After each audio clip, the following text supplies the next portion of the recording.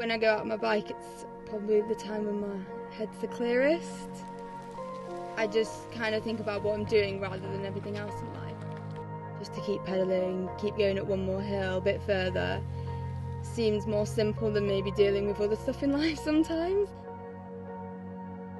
The last 18 months has been tough for everyone, but it's really difficult as a young person, I think, because our lives were put on hold, and this is the time where you travel and socialise and do all that stuff. It just all stopped. Going out and riding my bike really made me appreciate the small things in life, I think.